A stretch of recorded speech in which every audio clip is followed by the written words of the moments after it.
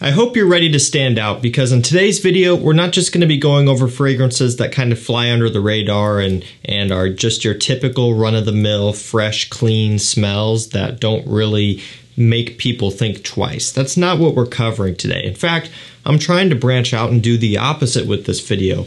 And I looked through my collection and I tried to pick up some things that you don't normally smell. You know, these are things that kind of stand out on their own, and also to that point, most people out there aren't going to be wearing these. You know, these aren't your typical YSL and Sauvage and Nautica Voyage and Versace Pour Homme, you know. Not for nothing, those are great scents. However, they are used heavily. These are going to give you a fighting chance to stand out and smell more unique, but still being designers for the most part. Actually, we do have a niche in here, but ultimately, these are just going to give you an opportunity to kind of separate yourself from the crowd. And again, with that, you are going to have a lot of attention on you, hopefully mostly in a positive light, although some of these could be a little bit daring, so these are definitely going to be for the extroverts out there. So if you want to stand out, this is the perfect video for you. Now, I will link these down below so you can pick these up if you want. Also, I have a mailing list you can sign up to, so if you want to get some of the best deals that you can possibly get on rare, discontinued, and hard to find fragrances, then sign up to that mailing list. It's completely free. And I also do the same thing on my community tab if you don't want to get the emails. However, community tab doesn't send out notifications and emails do. So that kind of gives you the best chance to make sure you don't miss out on anything, because typically when I post them up, they go pretty quick if it's something hot. All right, let's get it kicked off with kind of a summer scent, you know, so we're going out of season for a few of these, but that's okay. It's Le Male On Board by Jean Paul Gaultier, so one of the many flankers here. And this one kind of takes replacement of the discontinued Eau Fresh, Superman, and or Popeye, just the Eau Fresh, you know, those were a couple limited editions, and then they discontinued both, and that DNA doesn't exist anymore. And this one kind of steps up and fills that role. Again, this is not super similar in terms of scent, but it does kind of do a similar thing. It's in the same vein, but it's not a clone or nothing like that. So this one has tonka bean, bergamot, and geranium in here. So a little bit of a minty green smell, bright bergamot up top, and then a little bit of sweetness. Again, kind of a similar delivery or format to what Popeye Eau Fresh did, you know, some of that sweetness mixing with some of that freshness. And that DNA generally works really well because it's something that appeals to a lot of people. Some people like freshies, some people like things that are a little bit more sweet, and if you combine both of them, you end up with a really solid product that at the end of the day is going to get you a lot of feedback and turn a lot of heads. I've talked about this one quite a bit over the summer last year now, which is crazy to say, and I'll continue to talk about it this summer as well and wear it because I think this is really good. And in terms of the summer-oriented fragrances from the line, this is my favorite one that's in production. Okay, next up we have Dunhill Custom. So a nice little cheapie here, going on the more affordable side. And even though it's affordable, it is unique. Now this has red apple, there's incense, and some black pepper in here. So quite the unique breakdown. You know, this is not something that you would maybe expect from something in this price range, because I've talked about this before, but generally a lot of things in this price range are going to trend on the fresher side because those are much cheaper and easier to make, and they'll sell more of them because it's more mass pleasing. So this is a brand that's kind of branching out and doing something a little bit more unique with their cheapie, and it definitely shows. So you get a little bit of that fruity kick up top, nice sweet apple, smells great, kind of a mouth-watering, juicy apple, but then you get hit with some smoke, some pepper, just a really nice combination that really works great in the cooler weather. You know, it's kind of, I guess, a moderate mid-range weather type of scent. So I guess your spring and your fall seasons and anything else in between. Sometimes maybe in the winter you have a warmer day to where it's not too brutally cold, and this would work great. And same thing with summer, cooler summer days, cloudy, overcast, rainy, whatever. That's kind of what this one's gonna like. But ultimately it is something different for not a lot of money at all. Moving up next, we have Dolce & Gabbana The One Eau de Parfum Intense. So this has cardamom, cashmeran, and benzoin in here.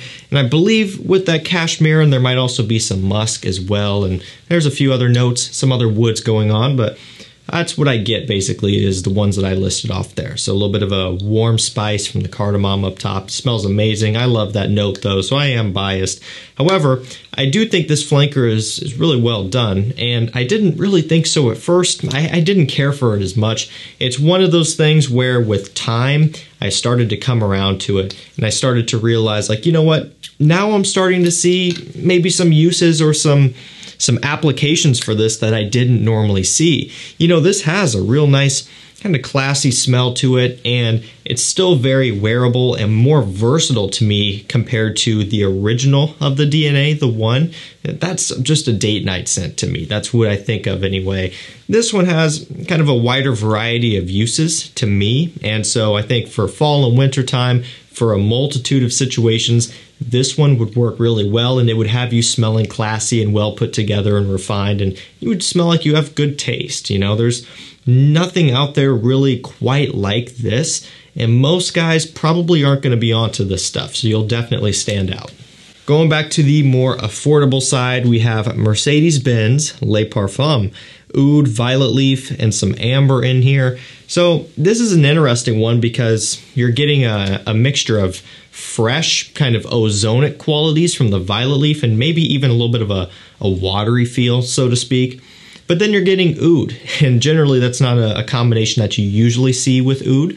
A lot of times with oud comes rose and saffron and maybe some other notes like that, and so they kind of give off just a completely different feel overall, and that's actually why a lot of people don't like oud fragrances. In my opinion, I don't always think it's actually the oud, but it could also be what is kind of supporting the oud. But in this instance here, it's supported with freshness and kind of ozonic notes and things of that nature to make it really, really easy to pull off and ultimately very likable. That oud kind of gives it a nice smoky woodiness. There's almost a leathery accord in here as well. I can't actually remember if they have that listed off, but I pick up on something similar to that.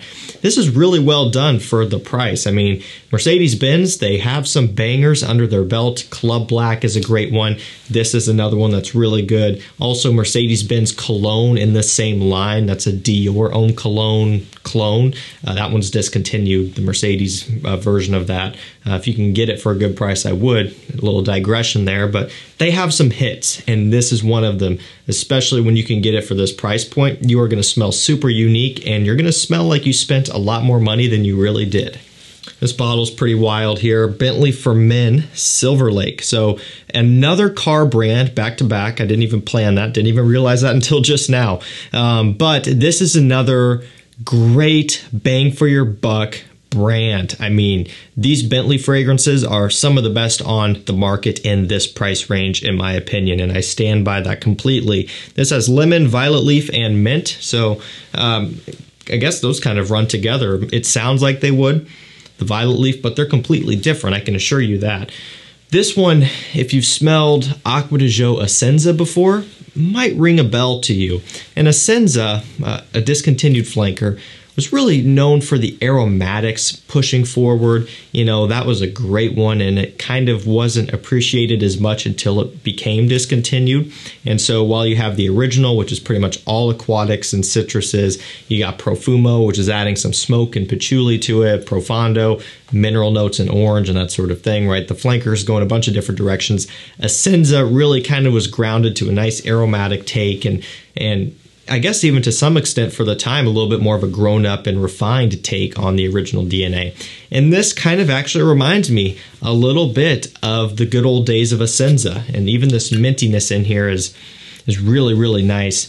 Nice green mint off the top there, and even carries over into the mid. And it smells great. And if you like the DNAs that I just described there, a little bit of Acqua di Gio Essenza, maybe some of the original Acqua di Gio, and just a little bit of a different take, you know, their own twist here on this. This is a great one to pick up. About $54 for 100 ml online, so cheaper than any of the Acqua di Gios, way cheaper than Essenza. Great performer as well, and definitely a must-have. Okay, moving along, we have Armani Stronger With You Intensely. Now this has toffee, it's got some cinnamon in here, and a little bit of vanilla, a little bit of tonka bean. And this one's kind of interesting because they don't have chestnut listed off. And the chestnut accord is what made the original. They didn't list it here. They brought it back in Absolutely, and it's carried over into a couple others as well. I think Only, they featured it in there. I do pick up on it though a little bit, to be fair, but it could also be the toffee kind of giving it this edible dessert type of smell. You do get that. The cinnamon, nice warm spice, but it's not overbearing. The Tonka vanilla combination is nothing short of iconic, and that is used all the time, so no surprise to see it here. But I mean, just look at the coloration of this stuff. Nice deep ambery color. You know, such a delicious wintertime gourmand. And this is the type of thing that's going to draw people in. Someone gets a whiff of this, they're going to want to track down and see where the source is. And they're not really going to be able to get enough of this until they figure out what it is. There's just something really addicting about this stuff, and I love it. Now, this next one is one of those scents that I just can't help myself. Like, if I see the bottle sitting there on the shelf, 9 times out of 10, I'm picking it up, I'm pulling off the cap, and I'm just smelling it. Now, I don't spray it on every single time, especially not lately, because it's, you know, it's winter time, and I try to really distance myself from the citruses and the freshies because I have all summer to wear those. Even though sometimes I do crave them in the winter time, I try not to. I just try to stay seasonal with it so I can rotate through my collection efficiently. So everything is somewhat getting used, even though that'll never fully happen. But this is Afnan Tarathi Blue, and this is all about the grapefruit. There's some amber in here as well. This is essentially Bulgari Tiger, but on a fraction of the budget there. Bulgari Tiger, I can't remember, like $300, $250, $300, maybe a bit more. This is $46, and I don't even own a bottle of Tiger. I've only sampled it, and I wore through my sample because I really liked it. But even I couldn't really get myself to buy a bottle, and I could easily just buy it and talk about it on the channel, and then it's worthwhile, right? But I just didn't feel like doing that. When I discovered this, I was like, okay, let's see how close it's going to be. I got it in. I've done a review on this already, and I got to say this is incredibly close and drop dead gorgeous. There's nothing else out there like this DNA. And again, this is a clone. Tiger started it, right? But this DNA is so interesting because it's all about that grapefruit, but it's a mature, refined grapefruit in this ambery smell that comes in behind it, and almost like this patchouli too.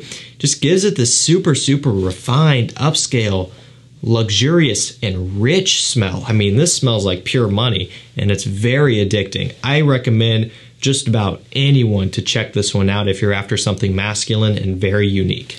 All right, and speaking of something masculine and very unique, this next one is pretty much the epitome of a video like this, just having all eyes on you, having heads turned to figure out what exactly this is, because this smells also like pure money. It's Xerjoff Richwood. So there is nothing affordable about this whatsoever. This is the one and only niche in this video. I just figured, hey, if I'm going to be dropping this $400 thing, I'll just make this the only one in this video. So, you know, if you have some deep pockets, if you have some money that's burning a hole through your wallet, then this would be something you could kind of lighten that up with. This has patchouli, sandalwood, and vanilla, but guys, it is really all about the patchouli. And talk about a masculine, traditional, strong, manly man scent. This is it right here, and this is heavy stuff. It's not going to be for everybody. I mean, this really takes it to the next level. That being said, if you want to smell like the boss, if you want to smell like a CEO, if you just want to smell like you have it going on and you can't be messed with, basically, this is one you should check out. Patchouli lovers will love it. Generally, just guys who like the smell of woods and fragrances will like this one. It has a lot of sandalwood as well, like I had mentioned. And those two together work in harmony with this one. Great stuff, but again, it is incredibly expensive. And back down to earth with Artisan Pure by John Varvatos. Now, this is a nice, measly $35 or so. So definitely a breath of fresh air. And actually, this is really good for the price. The price has dropped pretty much in half. I think this was up there around the $60, $65 range at a consistent basis. I can remember that because it was also sold out a lot of the time. It would come back into stock, be around that $65, $60 price range, 125 ml. And like clockwork, it would usually sell out again. And that was above average pricing for John Varvatos. I don't know what happened, but there's clearly been a shift in the market. It just must be a supply and demand thing, right? For whatever reason, there just wasn't much of this out there. And now there's abundance of it, I guess, and it's $35, which I'm not complaining at all. To me, it was well worth it at $65, so at half the price, I'm in. Now, this one is all about the orange and the clementine and the petitgrain and the neroli. It smells beautiful. This is perfect for a nice, warm spring day. You picture everything finally thawing out. With that usually comes a bunch of soggy, wet grass, right? That's beside the point. At least the grass is starting to turn green. You're sitting out on your front porch. The birds are finally starting to chirp. You're starting to hear those nature sounds. The sun is out. You can feel the sun now finally after months of not being able to in the winter. There's just a lot of happiness in this scent. You know, happiness of the world kind of coming back to life around you. Great spring scent. I couldn't think of a better one. And last up for this video, we have F by Ferragamo, Free Time. So this one's really quite spicy. I mean, this has lemon, ginger, pink pepper, cardamom, and cedarwood. And yes, the cedarwood here is of the drier variety, aiding to that spiciness. I gotta say, I absolutely love it. I really am a fan of scents like this that are bringing in that lemony citrus, which in and of itself, that lemon's gonna have a pop. And then you get all of those spices, pink pepper fruits, and the cardamom and that sort of thing kind of driving in behind it to also give it that pop. I mean, this is one that you can feel. When you spray this stuff, you can feel that spice, and it's very refreshing, very invigorating. And another one that would be great for spring going into early summertime. Definitely a big head turner because kind of similar to Artisan Pure, there aren't many things out there that smell similar to these, and most guys aren't going to be gravitating towards stuff like this. They're going to be gravitating towards the blues and the aquatics. These do it differently. Alrighty guys, that's going to do it for me. 10 fragrances that are going to have all eyes on you. Big head turners here. If you want to stand out, these are going to do it for you. Links will be down below. Deals will be on the community tab. Don't forget to sign up to that mailing list if you want to get those over there as well. Thank you so much for watching. Stay safe, stay healthy, and we'll see you tomorrow with another one. Take care.